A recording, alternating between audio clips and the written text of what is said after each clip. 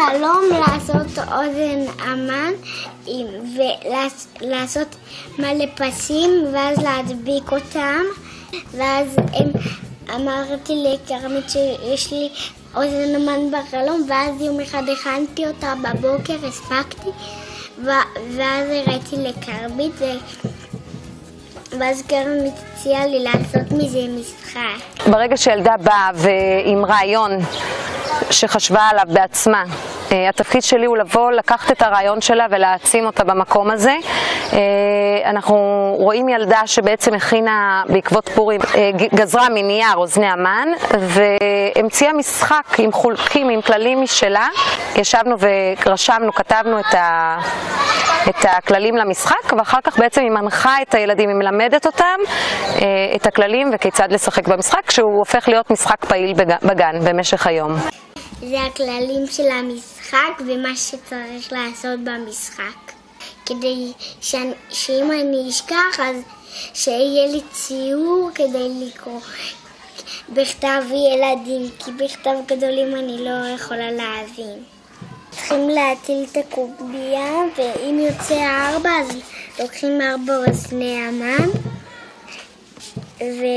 ואז לוקחים יש 3 לוחות לכל אחד, והם שמים אותם בסדר, ואחרי זה מטילים את הקובייה.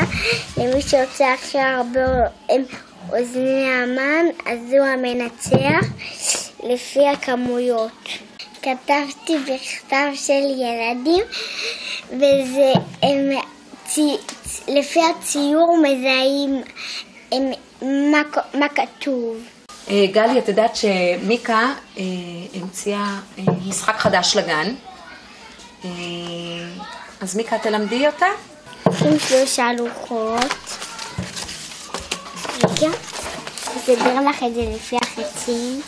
חץ ראשון. ואז מוציאים את הקובייה.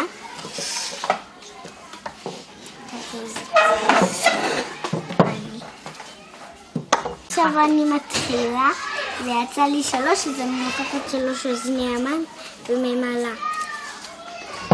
תורך. 2. יש לי 2 אוזני אמן מפה. תורך. 4. 2, 3, 4. זהו, נגמרו האוזני המעניין יותר. ועכשיו, לך יש פה 2, כן. 2 פה. את ניצחת. נכון, אני ניצחתי. בכל יש לי 2, לך יש פה 1, 1, 1. ולי בהכל יש 2. אז אני ניצחתי.